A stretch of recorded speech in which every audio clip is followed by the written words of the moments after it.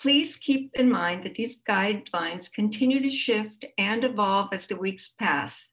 So our panelists will be discussing where things stand as of today. Each speaker has provided contact information so that you can get updates as things change. I'd like to thank Delegate Shaneka Henson for co-sponsoring this important discussion as so many face the potential of eviction, and for her continued advocacy on behalf of our community. A special thanks to Phoebe Duff and Emily Liggum for chairing this event, and for Chantel Green and Amy Britt, who are behind the scenes making the magic happen so that we can all watch this from our homes. I'd like to now introduce our moderator, the Reverend Dr. Carletta Allen, Senior Pastor at Asbury United Methodist Church. Reverend Allen has been a good friend and partner to Action Annapolis and does a great service to our community by moderating events like this one that provide us with critical information. Thank you, Reverend Allen, and good evening to you. Thank you, Sonia, and good evening to you too. Good evening to all of you out there. I am indeed broadcasting live from Asbury, right in the heart of town.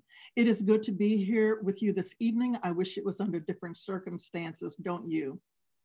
This country has been going through a season since March, a season of social unrest, a season of economic unrest, a season of medical unrest. There's unrest all around. And in the midst of all of that, we are in an economic crisis related to the healthcare crisis. And this evening, we hope that you will take away from this time together actionable items, that you will have answers to questions. It is unconscionable to think of how many people may be on the cusp of losing their housing, which will only exacerbate the issues in our community right now with regard to social distancing and all of that.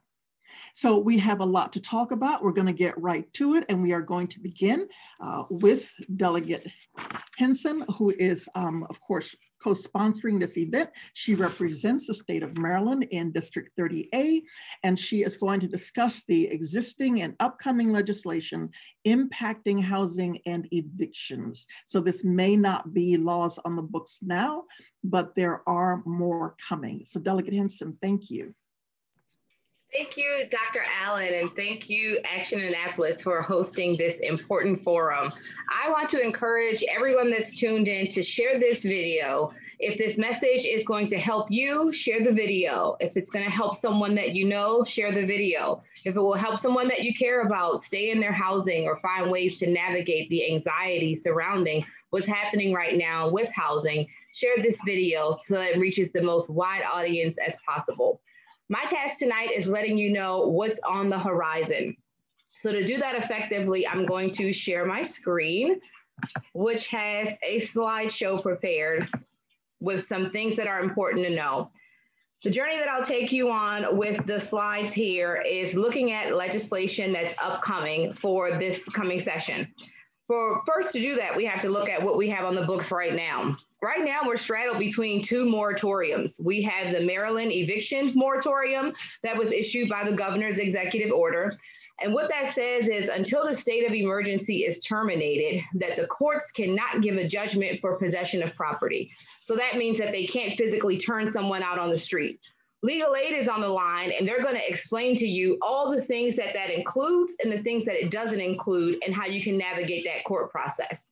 We also have at the same time the federal moratorium from DHS and CDC. What that says is that it temporarily halts evictions for people who are eligible under the order if they follow certain steps. So again, I'll put a plug in for legal aid, which is on the line, and they'll help you to navigate that as well if you think you might be covered under the federal moratorium. But in terms of evictions for the state of Maryland, what we have on the horizon is one bill that's introduced by Delegate Janelle Wilkins. It'll be a refile. She filed the bill last year. Its number was HB 821. So you'll want to keep an eye out for a different number this year.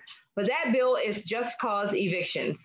And that means unless the landlord has a just cause, they can't choose not to renew someone's lease. They can't just evict somebody simply because they don't want to have a person continue to stay in the property and get a new lease. They have to have a reason why we're having that disruption in housing. So just cause evictions is a bill you'll want to look out for this session. We know that having stability in housing is very important during COVID-19 because people moving from place to place is one of the ways that the virus transmits. So this bill is going to have greater significance this session than it had even last session when it was a great bill just standing alone. Two bills that deal with rental housing quality. One of the things that we've seen over the pandemic is that inspections haven't been able to happen at the same pace that they were happening pre-COVID. So that oversight, that layer to make sure that the quality of rental housing is maintained hasn't been there as strongly as it was before. So there's two bills that'll be looking at housing quality. There's one bill by myself, indoor air quality, which will put in place statewide standards for mold detection and remediation. That'll be a refile as well. When I filed it last year, it was HB 1540. So you'll want to look out for the refile if having statewide standards for mold remediation is something that you're interested in bringing to the landscape here in Maryland. Also, there's an excellent bill by Delegate Melissa Wells. She's a delegate out of Baltimore City. And she had a bill that had a lot of really great pieces in it. And the crux of it was an implied warranty of habitability. And that means that if you sign a lease with somebody, it would be presumed that the property you were leasing was a property that you could live in, so that it was free from mold, it didn't have any dangerous defects, it was a property that was going to be quality. So once you shift that burden and you put an implied warranty of habitability in the code, it's then on your landlord to make sure they've upheld those standards, and if they haven't, to show cause to the court why they have not. Another part of that bill would allow residents to put their money into rent escrow. And then also the courts would have the unique feature of being able to look at the rent that you agreed to in your lease and to determine what is a reasonable rent under the circumstances, given the quality and condition of your rental housing. And once they determine reasonable rent, the courts can make a calculation on if you're owed a refund of any of the rent that you have paid. So that bill has a lot of really unique features that would really raise the standard on how we are determining what's quality rental housing in Maryland. It was filed last year as HB 1372. So if you're interested in that, you'll want to look out for it this year again on a refile from Delegate Wells. And then the last section of bills, if I had to categorize them, we've gone through existing eviction protections, we've gone through rental housing quality, and the last section I call consumer protections. And there are three bills I want to highlight here. One is shielding eviction records. I'm filing that bill. That's filed by yours truly. And that bill is going to state that if a person has an eviction case that's on the books and it's been filed, they could petition the court to have those records removed from public access so that people can't see that and hold it against them. If your case went to court and you were found to not have found in your favor and not in the landlord's favor, the court would have to automatically remove that record within 30 days. And then there's also some protections on there on if you did have a judgment against you, how you could petition a few years down the road to get that off your record as well. There's another one by Delegate Vaughn Stewart, who he filed last year, and he'll be filing that again. It's a great delegate out of Montgomery County. And that was HB 744. And that was kind of a omnibus protection, slate of protections for our tenants. That one says that your landlord couldn't report it to your credit rating agencies if you failed to pay your rent. It had some protections for late fees. And what he wants to do this year is add in there prohibiting late fees from accruing during the COVID-19 pandemic. So he's going to make some revisions to that to update it for the times that we're in currently. But that one had a real slate of resources to protect our renters, to make sure that they didn't have adverse credit consequences or other impacts if they fell behind in rent. And then the third one I'll go into is being proposed by Delegate Mary Lehman, who's a delegate who represents Anne Arundel and Prince George's County. So if you're up in the Odenton area, if you're up in that area, Delegate Mary Lehman may be your delegate. This one would prohibit landlords from using certain types of information to screen tenants. We understand that when we raise the bar on protections, that what happens sometimes is it has the negative consequences of landlords wanting to cherry pick their tenants and really being super specific about who they'll rent property to, because they get a little gun shy on, am I going to get a good tenant or not? So what Delegate Lehman tried to do with this bill is to make sure that we're looking at the right things that will give tenants a fair shot when landlords are deciding who am I going to rent my property to and who's not going to be a good candidate for me. So that bill will be introduced by Delegate Lehman. My bill for evictions, shielding of the records, and Delegate Lehman's bill, those are still in drafting. Those weren't introduced last session, so those will be new bills, and you can look out for the number. So when I say look out for the bill number, what does that mean? That means if you are interested in supporting any of this legislation, you have the opportunity to get involved. And I've included the 4 steps there on how you can get involved. You can contact the bill sponsor so that they can help you stay up to date with the bill's steps in the process. Each of the bills will have a hearing before their committee that it's assigned to. This year, it's going to be a little different for session. Each of the committees will provide at least 48 hours notice to the member that's sponsoring the bill and also to the public as well. After that notice is provided, the public would have the opportunity to submit written testimony electronically, or you would have the opportunity to sign up to testify electronically. And those are big changes from sessions in past, but we have to make those changes to make sure that the public's safe and that the members are safe during these unprecedented times. So if you're interested in testifying in support of any of these bills or testifying in general, you're welcome to do so. You can sign up to testify online, or you can upload your written testimony. Those are steps 3 and 4. So that's what's on the horizon for rental housing legislation. So a few other great pieces of policy, but in the interest of time, I wanted to pick for you all those ones that I think are going to have really great impact here in the state of Maryland. And if you're inclined to lend your support, you can reach out to any of the delegates that have been mentioned. They'd be happy to have you. Thank you.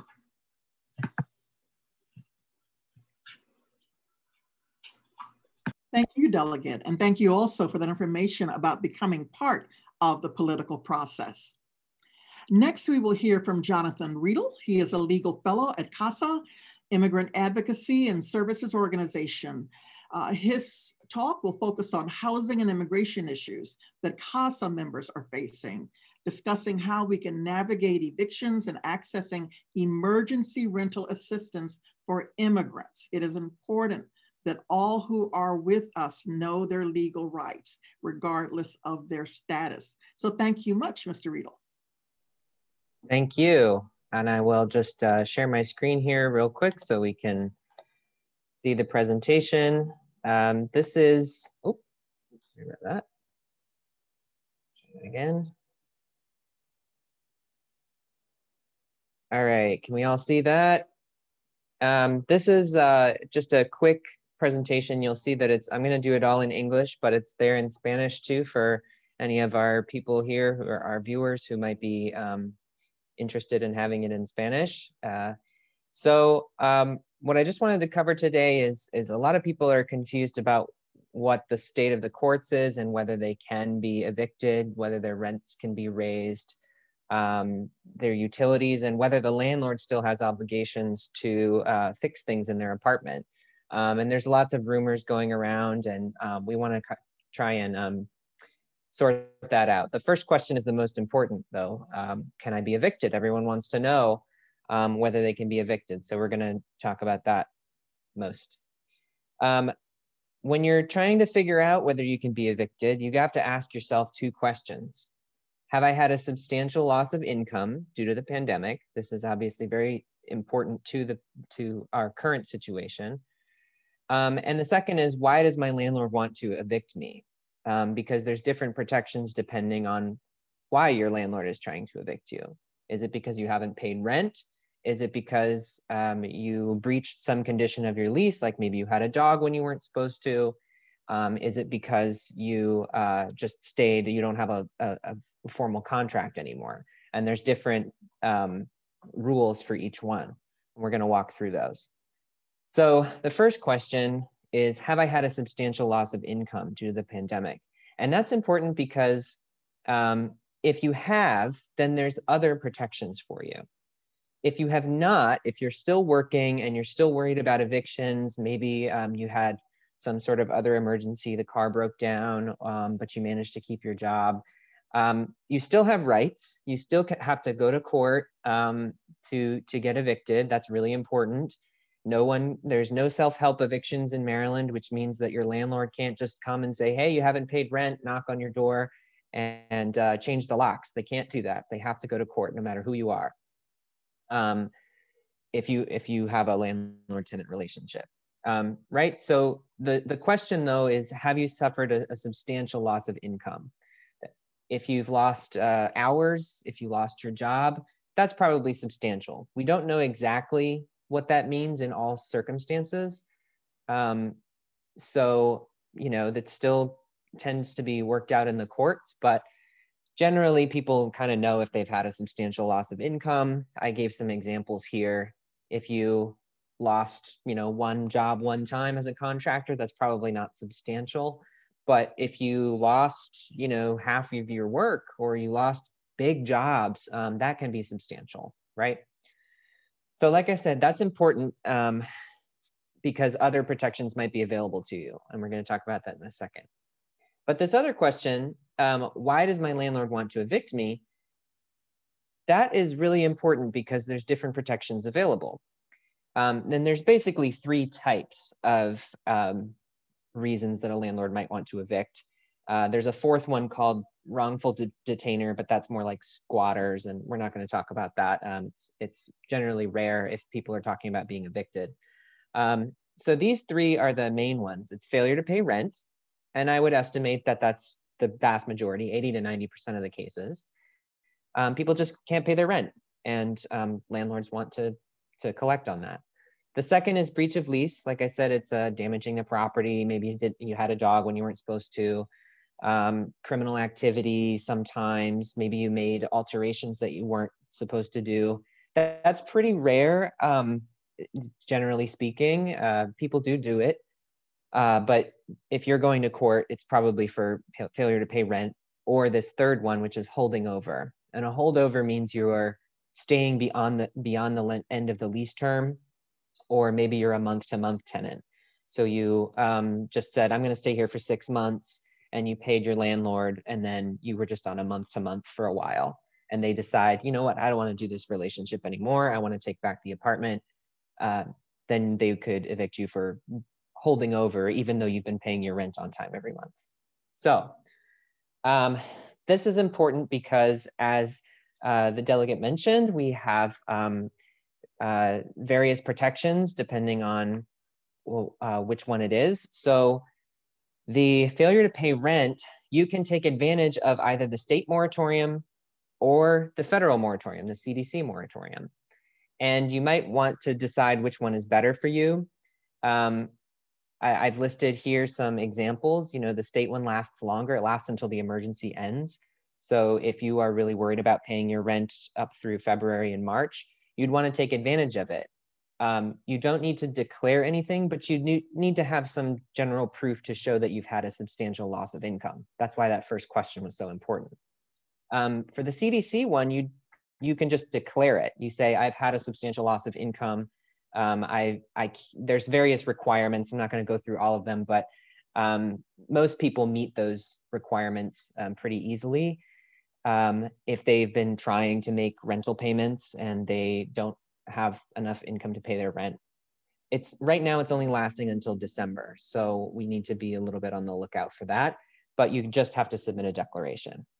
Here's the big important thing that happened last week. If your landlord is trying to evict you for failure to pay rent, there are no failure to pay rent hearings going to be scheduled until the new year. That's the wisdom that we have as of this week. Like we've been saying, things change all the time. So last week they issued this announcement. It went into effect on Monday, which is yesterday, that if your landlord is trying to evict you, it's not going to be scheduled. They can still file it. They can still send you a notice, but it won't be heard until the new year. And that's just because of the COVID cases that are on the rise, and they want to keep the courts not so packed. So that's really good. And like I said, you can have either of these 2 state or federal protections. Now, if it's one of these other 2, if it's a breach of lease or if it's a holding over, If it's a breach of lease, you can't get the CDC protection. This is only for failure to pay rent cases. And it's if you're holding over, as far as I'm aware, there's no COVID-related specific protections for it, because both of these orders apply to failure to pay rent cases. So you have fewer defenses. But again, like if you're in this position, there's legal aid, which we have a representative here from legal aid. And there's other attorneys who can try and help you navigate that as well. That's in Spanish. So the big important, the know your rights that I say in every, write this down. I say this in every presentation. Your landlord cannot evict you without a court order. Your landlord cannot evict you without a court order. A lot of people think, they sent me a letter and the letter said I have to leave by December 15th. I don't know what I'm going to do. I guess I'll go live in my car. That's not true. You have to go to court. You'll get a notice in the mail or sometimes at your door, sometimes delivered to you personally, and it looks very formal and it has a date and a time that you would go to the court. So like I said, if it's one of those reasons, the failure to pay rent, the holding over, the breach of lease, then you go to court. If they simply say, I don't want you here anymore, and they don't give a reason, they can't evict you. They have to have a specific reason, and it's going to be on that court form. So that's important to remember. Of course, you always have to show up to court if you're called there, but we'll get to that. And then this is your rights as a tenant if you test positive. We heard, especially earlier in the pandemic, that people were saying, I was diagnosed with COVID-19 and my landlord told me I had to take a test, and I'm a danger to other tenants, so I have to inform him. That's not true. You don't have to inform your landlord or other residents if you test positive. Obviously, you want to stay in your home. The public health guidance is that you should quarantine and stay there. So it doesn't make much sense for your landlord to be telling you to leave and go out and do other things. And you can't be evicted under what's called the imminent danger law. If you're an imminent danger to the surrounding tenants, then there's like a sped up process. But that's not true for COVID-19. They can't use that to say you should be evicted. And then this last one, your rights as a tenant. This is what I was saying before. Earlier this summer, there was a temporary ban on evictions and the courts were closed. Then they reopened. Now they're back down to limited capacity. They went phase 1, phase 2, all the way up to phase 5. Now they're back to phase 3. So there's lots of rumors going around, lots of gossip saying, well, I heard that the courts were closed. Some people saying, no, the courts are open. The answer is it's very confusing. Sometimes they were closed and sometimes they weren't. And now we're back down to limited capacity. So as I mentioned before, they're not hearing failure to pay rent cases until at least January 1st, even though they can be filed. And they are hearing these other types of cases, holdover, breach of lease, but they're hearing fewer cases per docket because they want to limit the overcrowding. So that means you have more months. If someone says you have to leave by next week, that's not true, probably, generally, because it's going to take a few months for the process in the courts to work out, okay? And then this important thing I always say, always show up to court. Right now, we're not sure, you might not be sure whether you have a court date or not because everything is changing. So they will send you a new notice if you have to show up. You can always call the court to find out. Just simply ask with your case number, do I need to show up on Thursday or whatever, and you should be good to go. But if you do have a court date, it's important that you show up because otherwise you could lose automatically. I just wanted to share this quick story. One of our clients received threatening letters saying eviction was imminent. This is the kind of the letter that they got. It says, if you don't pay within 4 days, you're going to be evicted. Okay, this is not true. They can send you all the letters they want. They might be filing cases immediately after, but they will not be evicting you in 4 days. So be careful of that. You'll get a more formal summons. The summons looks like this. I don't know if we can try to connect to the internet here. But the legal process begins with a summons, and I think Kathleen will be talking a little bit more about this. But it looks like this. It's a very formal document, and it has all this stuff, and the trial date will appear up here in this box. So don't be fooled. Very quickly, we'll talk about, can they raise my rent? As far as I know, there's in Arundel County, there's a rent restriction at 3%. I don't practice in Arundel County all that much. So I'm not sure of all the details of it, but this is my understanding of it. I'm happy to be corrected if that's wrong. But that's the situation because of the pandemic, beginning August 22nd. Utilities is a thorny question. A lot of people are talking about utility cutoffs and late fees and things like that. As of November 15th, which is just 2 days ago, they can cut off your utilities if you're behind. However, we've been hearing that they say they are not going to do that.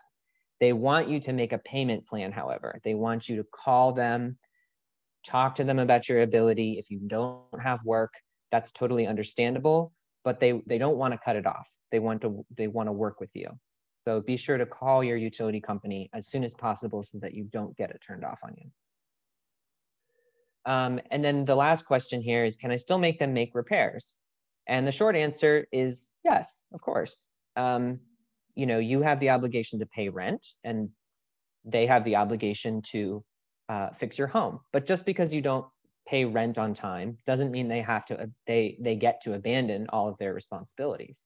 They still have to repair things that are dangerous. Your sink is overflowing. There's mold in the apartment. You have to notify them, or you may notify them, and they'll have to fix it for you. And those are pretty normal states of the law. So, and then I think I'll leave it there, and we'll have some question and answer later to answer all of your questions. Thank you so much, Jonathan. And Kathleen Hughes will continue the conversation. She is a staff attorney with Maryland Legal Aid, and she's going to help us understand eviction court proceedings.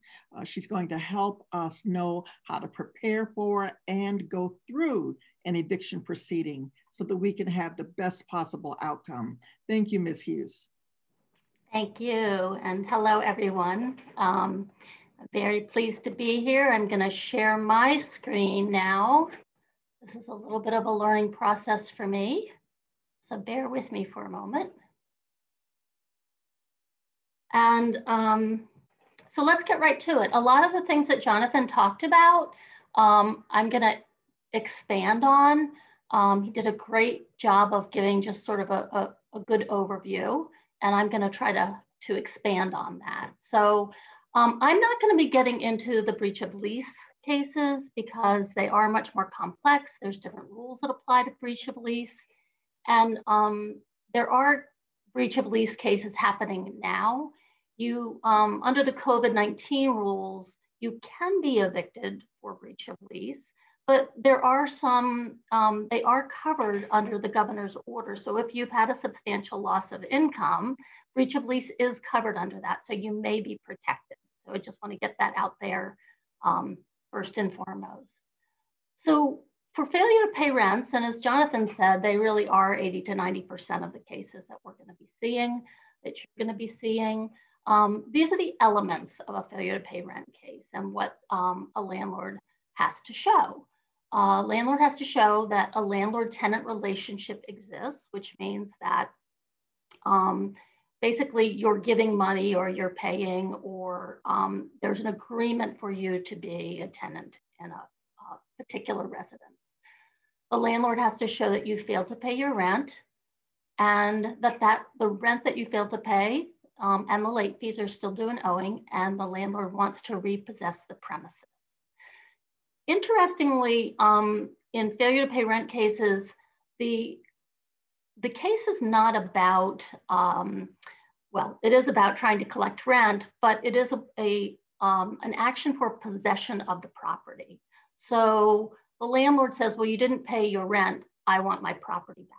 And there are ways if you can keep from giving the property back if you come back and pay your rent, which we'll talk about in a moment. So the landlord's remedies in a failure to pay rent case are that they get the premises back, that the rent due and owing at the time and or of hearing plus the late fees. And remember that late fees can be no more than 5% of your rent. If you're in subsidized housing, that means 5% of your portion of the rent. The landlord can also request future rent that became due between the time of filing and the date of the trial, which just means that if the landlord, for example, files a case late in the month in October, on October 28th for October's rent, they can also request November's rent, because between the time that the case is filed and the case is going to be heard,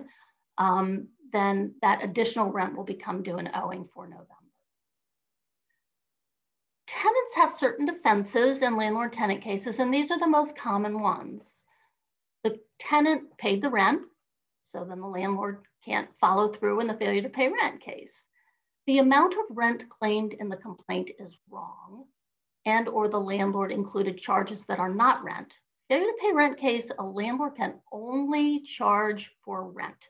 It is not an action to bring charges for damages. It's not an action to bring charges for utilities. It's only for the rent due, which is a really important distinction. A lot of landlords do try to collect that other fees as part of the rent, and they can only collect for rent. In Maryland, if you live in a jurisdiction which requires a valid rental property license, then the landlord has to have that rental property license in order to sue you in landlord-tenant court. Anne Arundel County and the city of Annapolis are both jurisdictions which require a valid rental property license. You can check to see if the property is licensed. If it's not licensed, the landlord cannot bring that action. And in a minute, I'm going to go back and try to pull up the failure to pay rent form so that I can show you on the form where these things are laid out, so that you can check the summons that you get. If a landlord lacks a valid lead inspection certificate, we don't see this as much in Anne Arundel County. I know that it's a big one in the city of Baltimore. And then if the premises contains threats to the life, health, or safety of the tenant, that is also a defense in a failure to pay rent case. Now, you should be paying your rent anyway, and you can file a separate action that's called rent escrow, where you can ask the court to place your rent into a separate account until the landlord gets the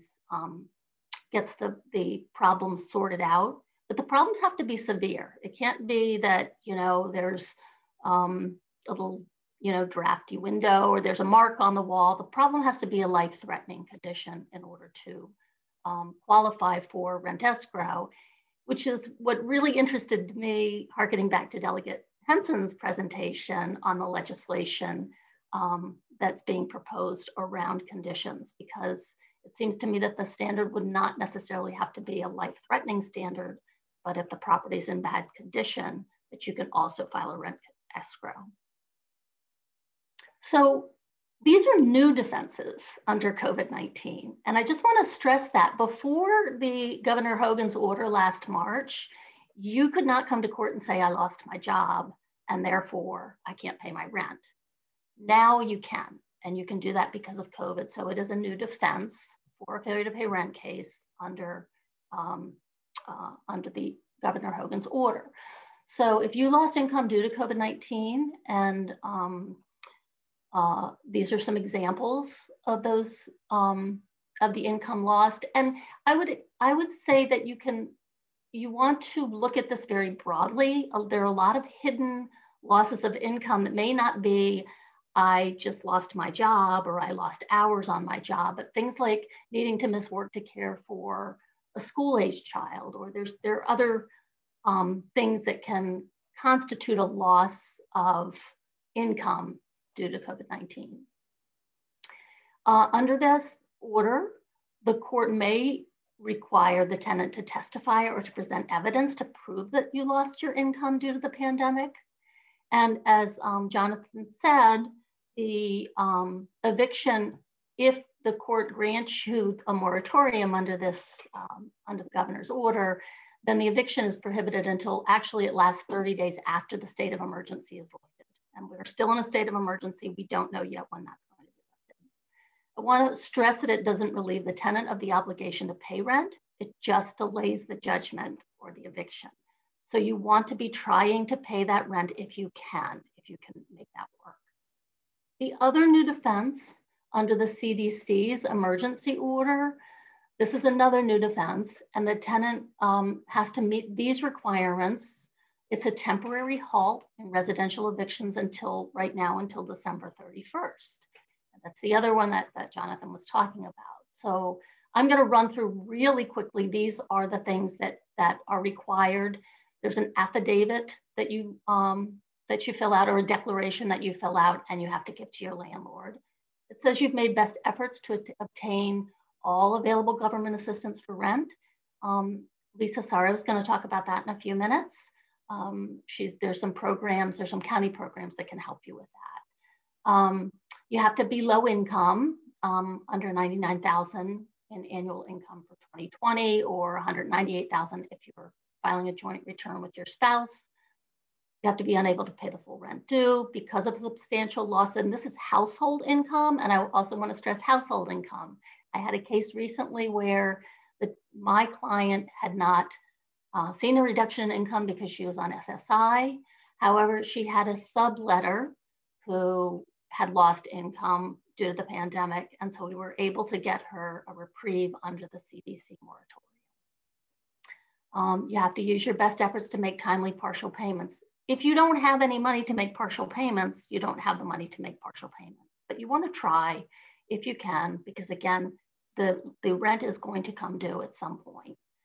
You have to say that, or you have to be likely to become homeless or need to move into a new residence that it's going to be shared by a lot of other people in close quarters, not a lot, other people in close quarters. The whole point of this is to try to alleviate the spread of the disease. So the CDC doesn't want you moving into a home where you're going to be crammed in with other people and spreading the disease, or at risk of having the disease spread. You have to say that you understand that the rent is still owed, and you have to say that you understand that on December 31st, the housing provider can require payment in full. So this is another 6 weeks under the CDC order, but if you don't meet the requirements under the governor's order, you certainly want to sign the declaration to give yourself some time. And this is how you go about doing it. Now, I did put, I don't know if I click on this link if I can get back to the slide, but there is a link here that gets you right to that declaration. It's a one-page form, and you sign it and take it to your landlord. You can do it at any time. In my particular case, we did it in the courtroom in front of the judge. The landlord refused to take it, and the judge directed the landlord to take it and said, I'm sorry, you have to take the declaration. So after they receive the declaration, they can't take any further action to evict. Okay, I've got in here that that's subject to interpretation, because further action to evict could be going in and filing for a warrant of restitution. The court may say that's not covered. So, but they cannot take any further action to evict. And if they do, call us, call Maryland Legal Aid, or try to get legal help, maybe at one of the self-help centers, and we can try to answer your specific questions. This ends on December 31st. And again, it does not relieve the tenant of the obligation to pay the rent. I want to walk you through the hearing really quickly, and I don't know how I'm doing on time, so I hope somebody is watching that for me. I know we don't have a lot. So these hearings are scheduled really fast. Arundel County takes pride in the fact that they're usually scheduled within a week. Other jurisdictions, that's not the case, but here in Arundel County, they get those notices posted really quickly. Service for a failure to pay rent hearing is, it just has to be posted on your door and mailed to you. So you're going to see that. It's going to be taped to your door by the sheriff, and that sometimes happens the day before the hearing. So it happens fast. You do, because we're in the pandemic, you do have a right to appear remotely. It might be really difficult if you get your notice the night before and the hearing scheduled for the next day. It's going to be difficult to contact the court and say, I want a remote hearing, but I would encourage you to do that if you can't make it the next morning. Just backing up for a moment, because we're in phase 3, and I'm going to come back to that, there are not failure to pay rent hearings happening right now. They're not going to be happening until after December 31st, as was covered by Jonathan. So this is in the general scheme of things. It's not, but that's not happening right now. When you get to the courthouse, the court's going to call the case, and they just say, you know, different judges do it different ways, but they will call the case number and the landlord will walk up and they'll call your name. The landlord's supposed at that point to present evidence that rent is due and owing. It usually just consists of the landlord saying, yes, they owe $1,200 in rent.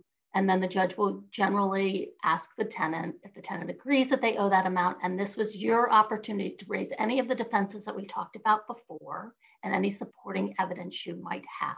And we're going to talk about what to take to court in a minute. The court's going to make a determination if the rent is due and owing based on the evidence and how much. And the court's going to also look to see if the landlord complied with the laws and rules to obtain judgment. If somebody comes in and they don't have a license and you raise that they don't have a license, then they can't sue you that day. So the court's going to look at that to determine if the landlord complied with the law. If the landlord just doesn't show up to court, the case is automatically dismissed. If you fail to show up to court and the landlord is there, then the landlord, I say here, may win by default, but 9.9 times out of 10, the landlord is going to win by default because the court has not heard from you. So all the court has to go by is what the landlord has said to them. That's testimony, it's evidence, and the court can take the landlord at their word. So do go to court. Do go to court. These are the things you might want to bring with you to court. Any court papers that you received, a copy of the complaint, and I am going to pull that up in a minute. A copy of your lease, all your rental receipts. The landlord may get there and say, they haven't paid me for the last 6 months. And you come in and you say, Judge, I have all these receipts from the last 6 months. If you're raising the COVID-19 defense, proof of loss of income due to COVID-19, and these are some examples, unemployment checks, a termination letter, any reduced check stubs, anything like that. Remember too that testimony, am I going too long here, Reverend Allen, or I'm good? You have a little more time. Okay, all right. I'm almost done. So, so the testimony is also evidence. And the judge does look at your credibility when you're telling your story. So that is also evidence. So even if you may not have documentary evidence, if you tell your story, the judge is going to listen to you, and that is also evidence. Bring all the correspondence between you and your landlord. Bring a copy of your CDC declaration if you gave that to your landlord or if you intend to give it to your landlord at court. Photos or video and a list of conditions, and of course a pen and paper so that you can take notes. If you lose, you have 4 days in which you can appeal the failure to pay rent decision. After that judgment, the judges will usually set a bond, but you can ask for it to be waived. A tenant can also file a motion for a new hearing or a motion to alter or amend the judgment within 10 to 30 days. And at this stage, we recommend that you seek legal advice. So I'm not gonna be going through all of these, the warrant of restitution and notice of eviction, because we don't have time, but please do look over the rest of the slides here, the defenses for tenant holding over, but I do wanna give you your takeaways. Go to court. There's not a blanket eviction right now. It's a temporary halt on evictions. You have to meet the requirements. Seek financial assistance to pay your rent and seek legal advice if you have questions. Please, please, please. Thank you very much. This is our contact information, and we look forward to hearing from you if you have any issues, any legal issues. We're happy to hear. Thank you. Thank you, Attorney Hughes. And we will hear from another attorney. Lisa Sarro is the General Counsel for the Arundel Community Development Services, and she's going to help us understand how to prevent evictions by negotiating agreements with the landlord or the tenant. She'll give us an overview of eviction prevention assistance for tenants whose household income has been affected by this pandemic. Thank you, Ms. Sarro. Thank you. I'm happy to be here tonight, and with all these familiar faces that I see on the screen tonight. And I am going to share my screen, and let's get to screen 2. All right. So is my screen up? Just want to make sure. Yeah. Okay. So Arundel Community Development Services is the nonprofit arm of Anne Arundel County. The program that we are working on right now, due to the COVID pandemic, is the eviction prevention program, which is not just providing financial assistance, but also is providing resources to county residents. The program is funded with Anne Arundel County general funds, video lottery terminal funds up there from Maryland Live, community development block grant funds, and CARES Act funds. And I'm going to tell you a little bit about the importance of those CARES Act funds as we move along. So let's get to the next one. If you are falling behind on your rent, you need to take action. I think many people seem to believe that because these moratoria are in effect, that they can look the other way or ignore the fact that they're falling behind on rent. And I get it. It's really stressful. It's a scary time, but this is not a time that you can put your head in the sand and not do something. If you're falling behind, you need to take action. If the CDC declaration applies to you, then get that CDC declaration and give it to your landlord. Use that declaration. It will prevent eviction at least through December 31st. And, hopefully it will be extended. We don't know yet, but it may be extended. You can find a copy of the CDC order on the ACDS website. We have it with a handy little Q&A info sheet that I drafted up. And you're free to download it from there, sign it, use it. You need to contact your landlord or your property manager as soon as you know you're going to fall behind. Keep lines of communication open. If your landlord knows what's going on and knows that you're trying, they're much more likely to work with you. And seek eviction prevention assistance early. Apply for programs. Contact ACDS or our partners, and I'm going to give you the contact info at the end so that you can reach out and hopefully get some financial assistance. Again, talk with your landlord early and often. Most landlords do not want to evict, especially right now.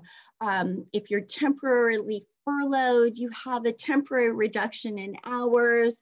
If you know you're headed back to work, or you're just awaiting unemployment benefits to kick in, let your landlord know. If they know that there's a light at the end of the tunnel and you're going to be able to pay rent coming up, they're more likely to be patient and let you stay for a bit longer. Talk to them about what they're willing to do to keep you in place. Because keep in mind that if you're having trouble paying rent, others are also. So if you're a good tenant and they want to keep you there, they're going to work with you to keep you in place. Set yourself up for effective landlord negotiations. Show good faith and do that by paying what you can if you can. Again, let your landlord know of any expected income coming in and keep your landlord up to date on your efforts to get eviction prevention funds and the status of any applications that you've made for financial assistance. So some ideas for working with your landlord in keeping you in place without necessarily paying 100% of your rent. If you expect your loss of income to be short-term, you may be able to defer your current rent payments or future rent payments to a later date. Your landlord may be willing to reduce your rent for a specific period of time. They may be willing to modify your lease terms to reduce your monthly rent. And then you may also want to consider a payment plan for or a waiver if your landlord is willing to do that. And believe it or not, some landlords are willing to forgive past rent if you get back on your feet. So those are some things you can think about doing. When you start looking at an agreement with your landlord, be realistic about what you can do. Don't overpromise. We see this often where tenants will say, okay, so I'm going back to work. So as soon as I get back to work, I'm going to pay my monthly rent plus half of my rent again. So, you're paying 150% of rent. Not many people can keep that up. So be realistic. Spread your arrearage over a long enough period that you can make that agreement successful. Make sure that your agreement with your landlord is clear and in writing, and make sure that it includes any amounts that are waived, and any extra charges that the landlord is willing to drop off of what you owe, including your late fees or anything else like that, so that it's very clear, so that you're not going to have a dispute down the road over what the two of you have agreed to. So here's something that's really important, because both Kathleen and Jonathan mentioned that a tenant holding over action is not covered by either of the moratoria, either the governor's moratorium or the CDC moratorium. What that means is that if you have overstayed your lease, your landlord can tell you you have to leave, and if you don't leave, they can sue you as a tenant holding over. And they can evict based on your refusal to leave at the expiration of your lease. So if you are negotiating with the landlord and your lease has expired, so you're just on a month-to-month, or it's on the verge of expiring, you want to ensure with your landlord that they're going to let you stay after you come current on your rent, so that you're not paying 6 months worth of rent that you've saved up or somehow gotten through an eviction prevention program, and then you get evicted as a tenant holding over the next month. So keep that in mind. Ask your landlord exactly how many months further you'll be able to stay, or if they're willing to modify your lease to extend it. Get this in writing also. If you've been sued, if you have applied for financial assistance through an eviction prevention program, request a postponement, both from your landlord voluntarily or from the court.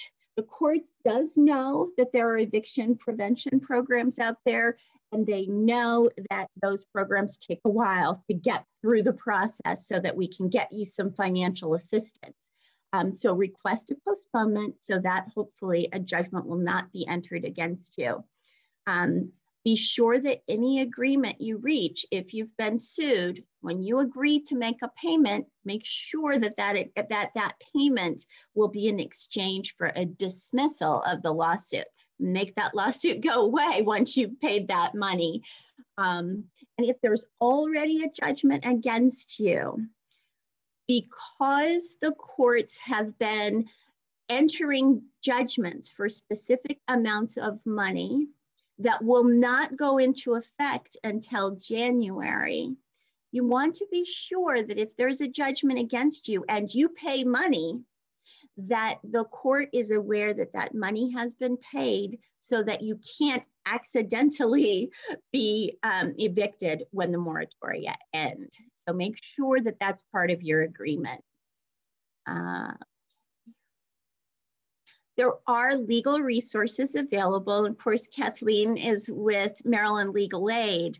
We have a list of legal resources and informational resources on our website at acdsinc.org. We've talked a lot about Maryland Legal Aid tonight as a resource, and they are fabulous attorneys there, and Maryland Court Self-Help Centers. But the county executive expanded the legal resources that are available in Anne Arundel County to include community legal services. Community legal services had been a Prince George's County legal services provider, and they have expanded into Anne Arundel County. We've been working very closely with them for individuals who are in the eviction prevention program who get sued while they're awaiting funds. They're a fabulous resource. Their website is clspgc.org, and their phone number is there. You can actually do an intake online at their website and they will call you. They really do. Pick up the phone and call you as soon as you've done that. Anne Arundel County, in addition to the resources that we support, we also provide temporary emergency financial assistance. And that's available to help with rent payments and rent arrearages for eligible tenants whose employment income has been negatively affected by the COVID-19 crisis. The general eligibility requirements: you have to be a renter in Anne Arundel County with income reduced as a result of the COVID-19 crisis, with current household income at or below 60% of area median income. I'm going to tell you what the numbers are in a second. Who is not eligible? If you owe for unpaid rent before March of 2020, because that unpaid rent is necessarily not a result of the COVID-19 crisis, you will not be eligible for this program, but you may be eligible for other resources through other community outlets, but you're not likely going to be eligible for any of the funding that's coming through the CARES Act or CDBG COVID funds, because your inability to pay or your arrearage is not related to COVID. And the other folks who are not eligible for this program are individuals who are in public housing or HUD project-based housing, subsidized housing. And the reason for that is folks who are in subsidized housing are able to get a reduction in their rent as their income is reduced. So hopefully they're not in need of the funds as in the same way that non-subsidized tenants are in need.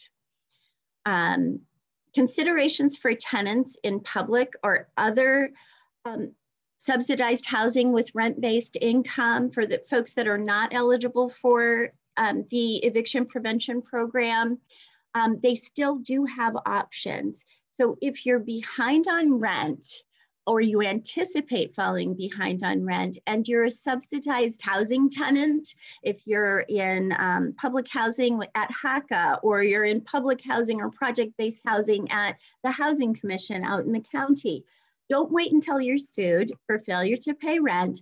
Contact your property manager, contact Housing Commission or Housing Authority of the City of Annapolis, because they have some expanded flexibility in their options to deal with folks who have fallen behind due to COVID. They can enter into longer repayment plans and do some retroactive rent redeterminations, so that perhaps the amount that is being claimed or that you think you owe might be able to be reduced, or you might be able to enter into a long enough payment plan that you can get that arrearage paid. Again, reach out to them as soon as possible, just like anyone who's in private housing would do. Okay, so going back to the folks who are eligible for financial assistance through the eviction prevention program, income limit is 60% of adjusted median income per HUD for our area. What that means is a household of one would have to be at $43,680 a year or below. And the maximum income amount goes up from there depending on the family size or household size. Doesn't have to be a family, can be, anyone, can be roommates, but we go by the household income. You will need to provide documentation to establish both your income, your current income, because that's what we're looking at for eligibility, financial eligibility, but we'll also be looking at documentation to establish that you have had a decrease in income from before COVID hit to now. And so, of course, we're looking at pay stubs, furlough letters. When you get an application, you'll have a whole list of documents that we'll need to take a look at. What I will tell you is that if you are applying for rental assistance through the eviction prevention programs and you don't have exactly everything that's on the list, please get your application in anyway, not completely unfilled without all the documents, but if you're missing one or two, please get your application in anyway, and we'll do everything we can to help you to complete all the documentation that we need. Additional documents, these are things that either will have to come from the landlord or that you'll need to have. We'll need to see a fully executed lease. Mostly we want to see that front page that's going to have your rental term, January 1, 2020 to January 1, 2022, whatever, 2 year, 1 year, and the rent amount, and then the signature pages. And then we'd also need to see either an eviction notice, which hopefully isn't going to be a failure to pay rent complaint, but rather is going to be just a notice from your landlord that you owe money for rent. And then this is a program where the landlord has to voluntarily participate because we need tax information, a tax ID from your landlord. The landlord does not have to give you that tax information. They can provide it directly to your case manager. They can provide it directly to ACDS or whatever agency you're going through. But we do need that tax information because payments are made directly to the landlord. There are actually 4 agencies that are processing eviction prevention programs in the county. Only apply to one, Arundel Community Development Services, Arundel Partnership for Children, Youth, and Families, Community Action Agency, and the Lighthouse Safe Harbor Resource Center. So my slides include direct contact information for each of these resources. So you can reach out to them. Most of them you can reach out online, but also through their phone numbers. Arundel Partnership for Children, Youth, and Families, Community Action Agency, call their number and seek extension 4. And I just want to give a plug for Community Action Agency's Emergency Utility Assistance Program. They have received some new funding, additional funding to provide emergency utility assistance. So if you've got utility issues, go to Community Action Agency. And while I'm thinking about it, there's also funding available for homeowners, if you're a homeowner, and most folks on here are not going to be, but for water bills. So that money is out there, will only be available until the end of the year. So look into that as well. The Lighthouse, through the Safe Harbor Resource Center, is also processing applications for emergency rental assistance. And then finally, Arundel Community Development Services, that's where I am. We administer these funds. You can contact us by phone, leave your name, email address, and phone number so we can get back to you. Or even better, go online to acdsinc.org and do our online screener. And we can, that's just a much easier, more effective way to get into the system. Call if you need to, it's not a problem, but the best way to reach us is through that online screener. And that is it. I figured being the last person that I should probably whip right through mine as best I could. If anyone has questions about the program or what ACDS is doing in the community to try to keep people housed, feel free to reach out to me. My number is here. You can email me. And I'm very accessible, and we're here to help. That is what our job is to keep people housed and help people in the community. So feel free to reach out to us. And that's it for me. Thank you. Thank all of you. We have received a lot of information, and I don't know about anyone else listening, but sometimes it feels like a fire hose coming at us. And so it's very helpful to have the resources that you all are including on your slides. Having said that, we have had a number of questions that came in beforehand, and I have received some here this evening. Some of these questions have been answered by your respective presentations, but I would ask that we pay attention to them coming in this way, because the answers may not have been as clear or as clearly heard by those who are asking. But I'd like to start with one that I find interesting. Someone asked, are there any organizations of volunteers who go to court with tenants who would like support? Is there such an organization? It's such a daunting and frightening process. And I just feel the heart of the person who asked this. Is there, I don't know of any such organization, is there? I can say that I have, when I've been to court with clients before, I know that ACT in Anne Arundel County has sent advocates before with tenants, just people to go with them and support them. So that's one organization that I know that has done that in the past. And I think that if someone were to reach out to ACT, that they would certainly do that. I'm not sure about other resources just to go. Together? I'm sorry? Going to Anne Arundel Acting Together? Yes. Yeah.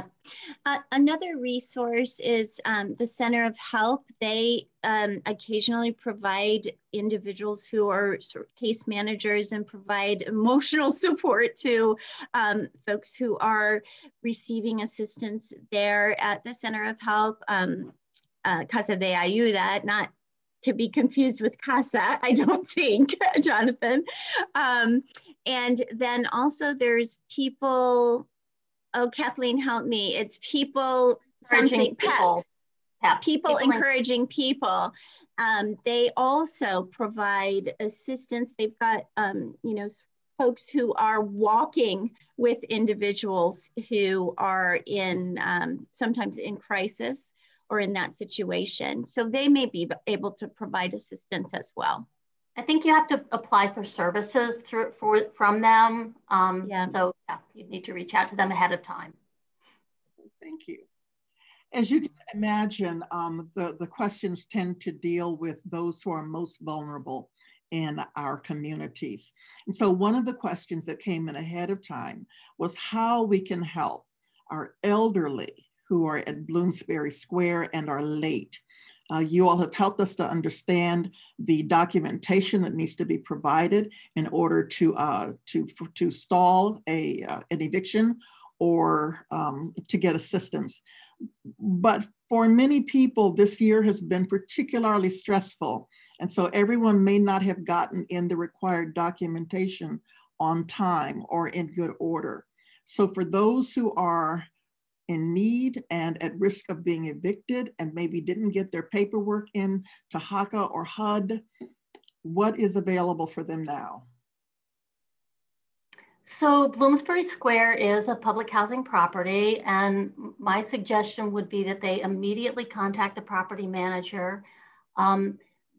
Some of the guidance that I have read from HUD is that they're being quite flexible, or they have the ability to be quite flexible with people who have not gotten in their documentation timely. And I think that you know, they would have to go through the Housing Authority of the City of Annapolis, but I do believe that that HACA would work with whoever it is that has not been able to get their documentation in timely. They can certainly reach out to our office. We're happy to advocate for anyone that is a HACA tenant that may need that assistance. But I think that HACA is fairly flexible there, or should be fairly flexible. Right. And if it's more of a social work type help that they need, they could reach out also to the Department of Aging and Disability Services, perhaps to get an ARES, what's called an ARES evaluation, adult evaluation review services, to see if there's any particular help that that individual could be provided with. Perhaps they need a representative payee to assist them in managing their Social Security check and making sure that their payments get made each month. The Department of Aging is a really valuable resource as well. If I can add to that, I would add as well, contacting Maryland 211. You could literally dial 211 or go on their website as well. And they have a host of private resources from Catholic charities to a number of churches. But if people are restricted from being able to access some of the funds that are grant provided or government provided, then looking out to those private sources for help might be a good way to get caught up when you're behind as well.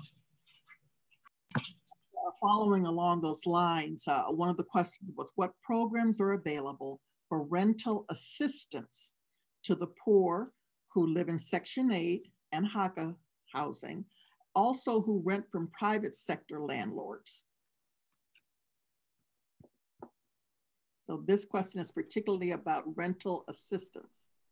Right, and again, the rental assistance is restricted generally to individuals who are not already receiving federal benefits. And so if an individual if their rent is already being federally subsidized and what they pay in rent is reduced as a result of a reduction in their household income, then they will not be eligible for the federal or state grant programs. However, as Delegate Henson said, there are private agencies that will step up to assist. So you're looking at the churches, Catholic charities, other organizations such as those to provide financial assistance. But as I mentioned during my presentation, people in public housing are with vouchers or in project-based housing. If they're having difficulties paying their rent, they should reach out to their property managers and try and get that taken care of. It can be, a repayment plan can be spread over at least a couple of years at this point. Yeah, I was going to say as well. The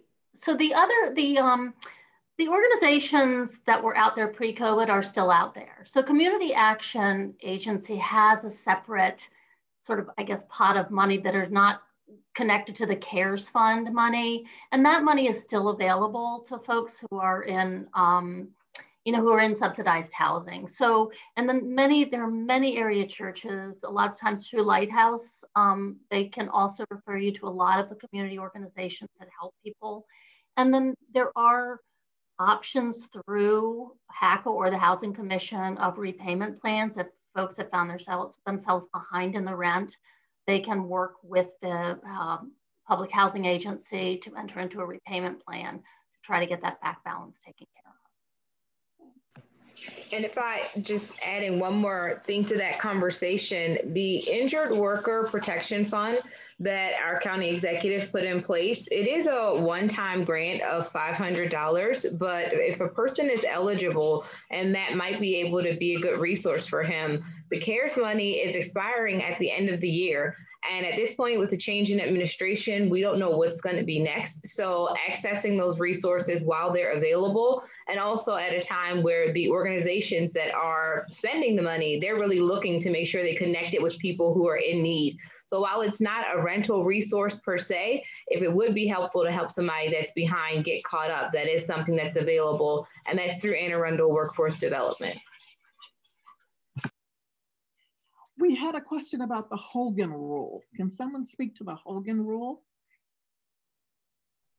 I think that what that rule probably is, we actually saw this question on the list and we're kind of questioning what it might be.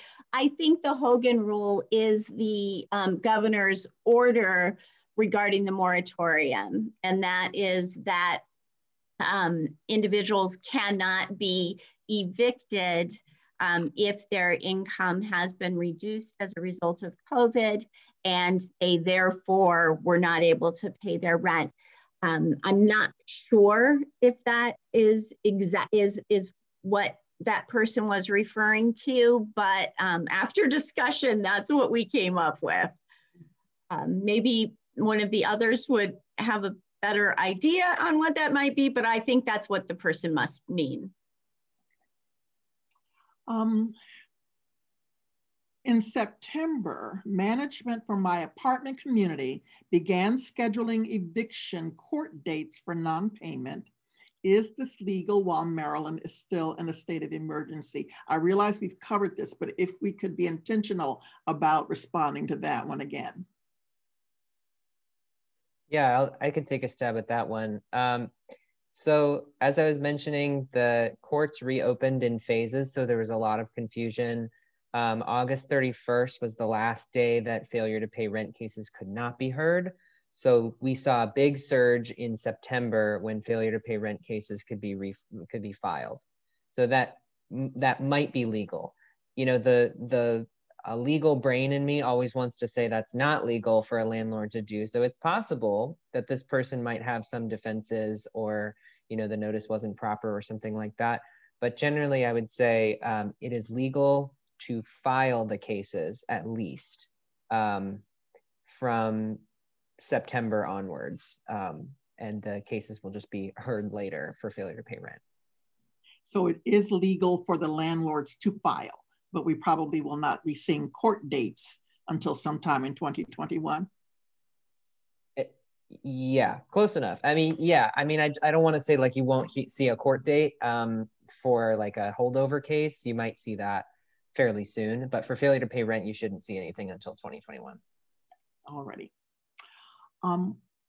What is your opinion about a month-to-month tenant whose landlord was unsuccessful getting an eviction for failure to pay rent because the tenant submitted a CDC declaration, which you all have helped us understand. So the landlord is now trying to evict under THO, even though the real reason for eviction is because the tenant is behind on rent. Is there protection for this tenant? It depends. And that has been one of the huge sticking points, because it was THO is shorthand for tenant holding over. And those are the ones that the tenants that we've all addressed at the end of the lease term. The lease has not been renewed, but they've stayed in the property. And so the landlord in Maryland doesn't need a reason at the end of the lease term if they've given notice to the tenant, proper notice that they want them to leave at the end of the lease term, then there is no protection per se under any of the current orders. However, lawyers are really fighting back on that, because we recognize that that's exactly what's happening. That landlords, if they can't get you out on tenant on the failure to pay rent, and you're on a month-to-month lease, at the end of that month, they're gonna give you your 30 days notice and say your lease has expired. So I think in those cases, it is best to get legal advice. If you have to represent yourself, maybe a lawyer can walk you through it, or if you can get a, if you contact our office or Jonathan's office or whoever's doing those cases, we will make the argument that this in fact is not a tenant holding over case. It is a failure to pay rent case, and we have to see what the judge does with that. And let's just real quick, just plug Delegate Henson's presentation that had such a, that would make it the just cause. You would need a just cause to evict somebody. And that would sort of prevent those kinds of cases from going forward, I think, at least in some cases. Do you want to follow up on that?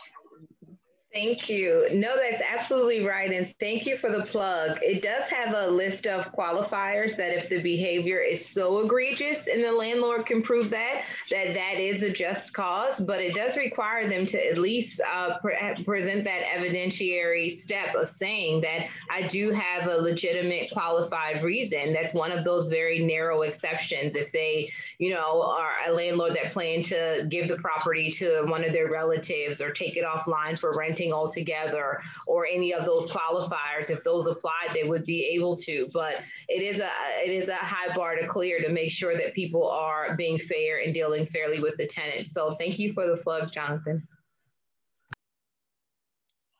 Where do immigrants who may not have all this information get help? We know how vulnerable many of our immigrant neighbors feel at all times about anything, but particularly with so much going on in this country, many of them are not having access to the help that is available because of fear and lack of information. So where should they start? CASA. We are an immigrant and Latino services organization, and we are happy to help that community. That's most 99% of our members are immigrants. So we're happy to help too. The answer is CASA. And there's also the Center of Help in Annapolis, and they are administering they're one of the agencies administering the eviction prevention program. They have funds available for eviction prevention, and immigrants are welcome. Immigrants are absolutely welcome, and they're actually welcome at any of the eviction prevention program providers. And if I can just throw in really quickly, because my office will kill me if I don't, Delegate Henson reminded me, CARES Act money that agencies have has to be returned, if not spent, by December 30th. So folks who need assistance for energy assistance, rental assistance, and other programs, get your applications in, get them in quickly, because remember, they have to still be processed. So folks who get their applications in mid-December, toward the end of December, we're not going to have time to process them. And I'm waking up at night with fear that we are going to run out of time before we run out of money and have to send this money back. So get your applications in for help as soon as you possibly can. All right.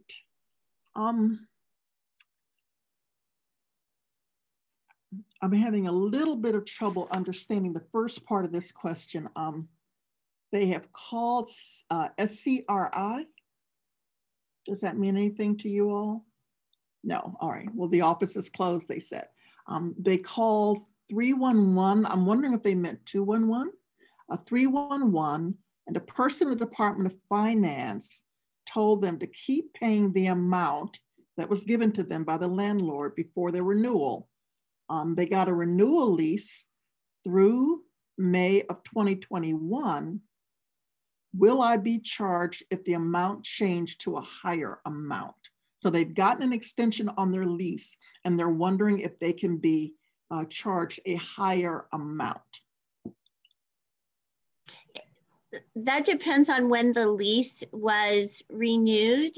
If it was renewed August 22nd or later, the rent cannot be increased by more than 3% of the rent. Renewed on May 31st. So that rental increase is okay. Yeah, the law was not made effective. The ordinance in the county was not made effective until August 22nd, 2020. And it's not retroactive. That is not good news for the person who asked the question. Not good news for that person. Sorry. Well, I thank all of you who sent questions in. Thank you so very much. Thank you to all of the presenters tonight. We have an awful lot of wonderful information, helpful information, and it's wonderful that you all are making that available to those who may have experienced it as a fire hose tonight, particularly since we are all so stressed. 2020 has been a year of extraordinary stress for all of us. And so I personally am happy wherever I see grace in the process. And we do worry about those who are most vulnerable in our communities. And right now, that's an awful lot of people. I have a little bit of good news, and that is that Delegate Henson gave you all some extra time because she came in way under the allotted time to her. So if there's anyone who would like to add one last thing, we have a few moments for that. May I reclaim some of my time? No, I wanted to say thank you, Dr. Allen, for being such an adept and just wonderful moderator, for taking a lot of subject matter and content and really parsing it out for everybody that's on the line tonight. I know that when people contact my office and they're in need of these services, it's a time of high anxiety and it can be really stressful. So having a calming influence present the information, I'm sure makes it easier to digest. And I want to thank everybody that's on the line for bringing the resources and the information and presenting them in ways that are culturally relevant, ways that are subject matter expertise, ways that kind of go across the board and empower you with not just the knowledge, but the resources you'll need to get ahead and get on top of everything. So I just want to commend all of the panelists. And I want to thank Action Annapolis, who, when I first approached them a couple months ago and said, this is what's on the horizon, they have been planning this town hall, having planning meetings, figuring out how to get the technology straight, the information straight, curating the panel, really keeping up to date with the filings and the information. So I'm so thankful to have them as partners in this and presenting this. And then, of course, our ladies who are operating the tech, I want to thank you for doing that, for making sure that we are all seen and heard clearly tonight. And I just wanted to spend that little bit of time thanking everybody because this information is critical. Thank you so much. Indeed it is. Anyone else? Right. I'm just checking the chat here for a second. All right. I don't see any other questions coming in, just some acknowledgements and some thank yous. Again, we thank all of you. We thank Action Annapolis. We thank you, Delegate Henson, for being at the forefront of so much of this. This has been a very difficult year worldwide. This has been a difficult year, and it's been a hard year in this country. And what I want people to leave tonight knowing is that there is help. I took CPR training at the fire hall a couple of years ago with my Rotary Club. And one of the takeaways for me was towards the end, where one of the EMTs said, even if you feel you can't do this perfectly, do something. Do something. There is evidence that people's lives were saved because it wasn't done perfectly, but just keeping that pressure on the heart muscles helped them until the professionals could get there. I've never forgotten that. Do something. So I would say to those who are listening or watching on YouTube tonight, if you're there, do something. Even if you feel you have missed the deadlines and they're out of money, well, we know that's not true. There is CARES Act money out there. Do something and do it tomorrow.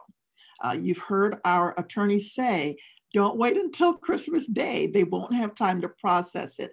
Go ahead and contact one of these agencies tomorrow and start. Don't give up. Hold on to hope. Where there is hope, there is life. So do something and do it tomorrow. Thank you for the opportunity to moderate. I always enjoy these, and I just wish all of you strength and courage for the living of these days. I wish you a full night's sleep sometime soon, because I have a feeling you haven't had one for a while. To Action Annapolis, thank you for stepping up again and again and again. And to all we say, take good care, friends. Good night.